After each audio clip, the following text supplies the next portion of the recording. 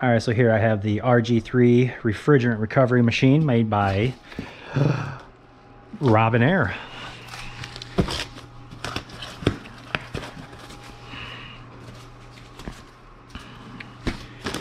Very nicely packaged. Pretty goof proof. Got your arrows.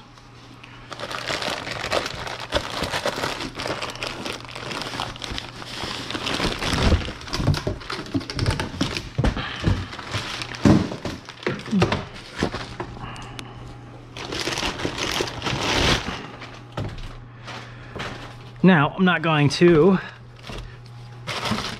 give a review right now because, well, I don't know what it's going to be like. But very simple setup.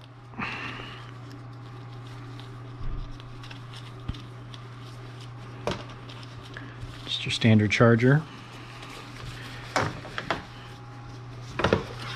Right here on the front.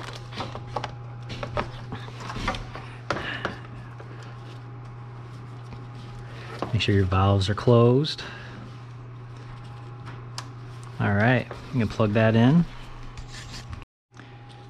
All right, so let's go ahead and get this, let's get the filter on.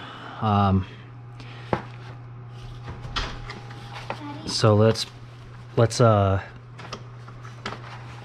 just take off that cap and screw this on. You don't have to go crazy tight with these, it's on there. All right, here's the manual, which you probably figure out how to use this, but you know, it's very large.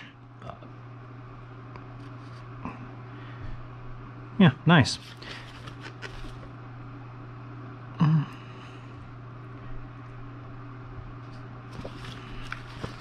Don't get the tank above 150 degrees or it could explode.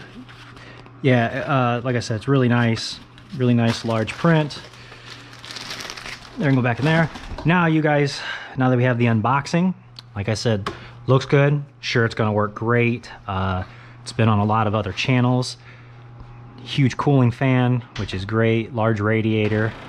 So yeah, I'm excited to get this thing up and going. Now you can shoot over to my Anything Auto Repair channel and you're gonna see how this thing works with all the other setup that I have here. So like I said, shoot over there, look for this. This is a Subaru Outback, and we're gonna put all this, we're gonna put all of it to test. That was the unboxing of this, and hope you enjoyed it. So after using the Robinair refrigerant recovery machine, it was very simple to use. My first time using one. Very quiet, didn't get hot. The cooling fan worked great. It ran like a champ. Highly recommend.